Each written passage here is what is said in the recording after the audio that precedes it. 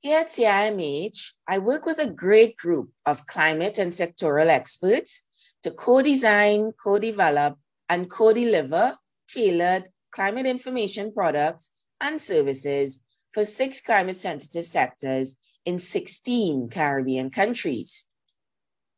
Many of these climate information products provide practitioners with information that helps them to understand recent and expected climatic conditions and their potential impacts throughout the Caribbean.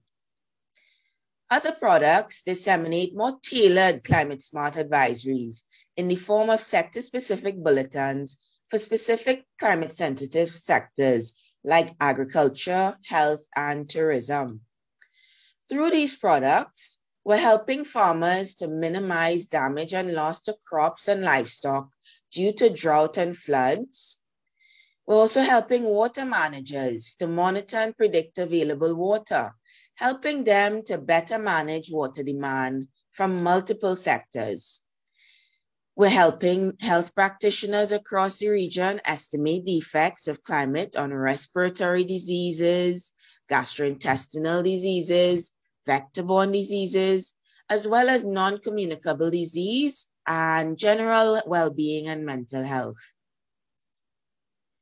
We're also helping many hoteliers to map where and when climate conditions may disrupt outdoor activities and estimate their cooling needs.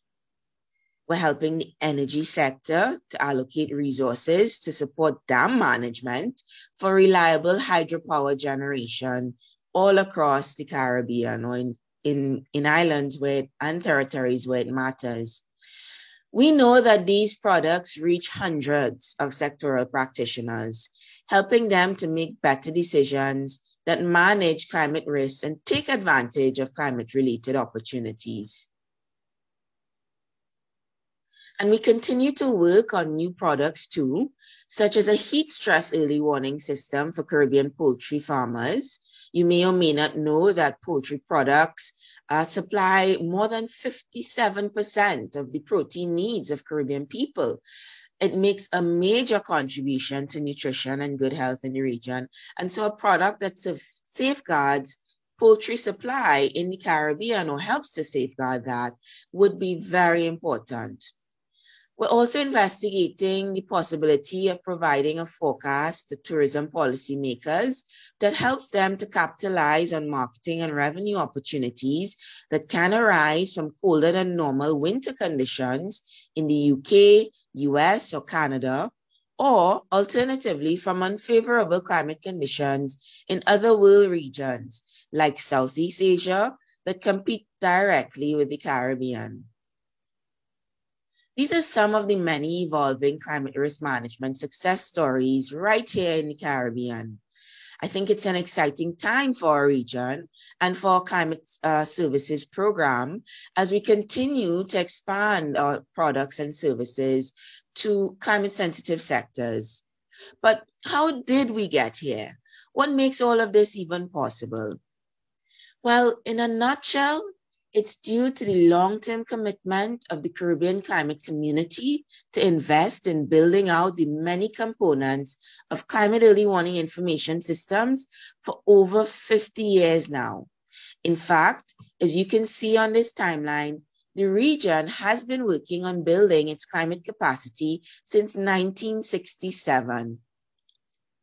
As a repository for the region's climate data archive from the beginning, the CIMH has been facilitating the delivery of quality-controlled climate data for over 5 decades now. Since 2000, the climate data sets that have been produced through this activity have spanned a sufficiently long period to enable delivery of other services beyond data. And so in 2007, the Institute made a strategic decision to increase the range of climate services it provided to the region, which led to the establishment of the Applied Meteorology and Climatology section, which was in fact tasked with the broader mandate of converting climate data into climate products and services for an expanding climate base. And this climate base now included climate-sensitive socioeconomic sectors that were seeking targeted climate services and products to enhance their decision-making processes. In 2009, something else very important happened. We established the Caribbean Drought and Precipitation Monitoring Network, followed closely in June 2010 by the re-establishment of the Caribbean Climate Outlook Forum. These two groupings of technical experts, which are drawn from the National Met Services, as well as the Caribbean Regional Climate Center, are the bedrock mechanisms for climate monitoring and seasonal climate forecasting in the Caribbean. It's actually the work of these operational networks that were established over a decade ago that make the development and delivery of our technical products possible today. Over time, we've built our capacity to serve climate-sensitive sectors through several keystone projects like the Caribbean Water Initiative, which ran from 2006 to 2012, as well as the 3-year Caribbean Agro-Meteorological Initiative, which started in 2009. These were two major attempts by CIMH to start interfacing closely with both the water and agriculture sectors to provide weather and climate services. More recently, under the 2014 to 2017 Building Regional Climate Capacity in the Caribbean program, CIMH has strengthened its relationship with lead technical agencies responsible for many more sectors, 6 of them: the agriculture, water, disaster risk management, health, energy, and tourism sectors, in a partnership to co-design, co-develop, and co-deliver user-driven climate early warning information.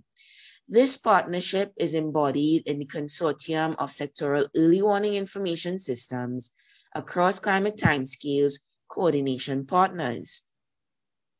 Established in 2015, the consortium has been instrumental in developing quarterly bulletins, which are actually joint bulletins, that provide a broad overview of climate conditions and communicate sectoral implications up to 3 to 6 months in advance.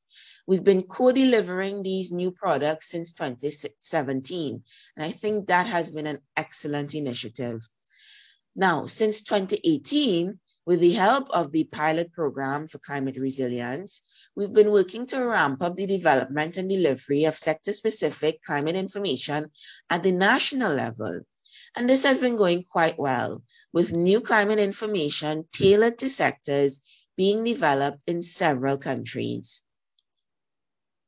Now, the next decade promises to be an exciting one for Caribbean climate services, as CIMH and the National Met Services in the Caribbean continue to partner with regional and national sectoral agencies on the development of more complex sector-specific products that integrate climate and sectoral variables. This will, of course, require new ways of working between the climate community and sectors. And the framework to facilitate this new kind of co-production is enshrined in the regional roadmap and plan of action, which will be implemented over the next decade, from 2020 to 2030. What's beautiful about the roadmap is that consortium partners have co-developed it to support the development of the next generation of user-specific and actionable climate information products.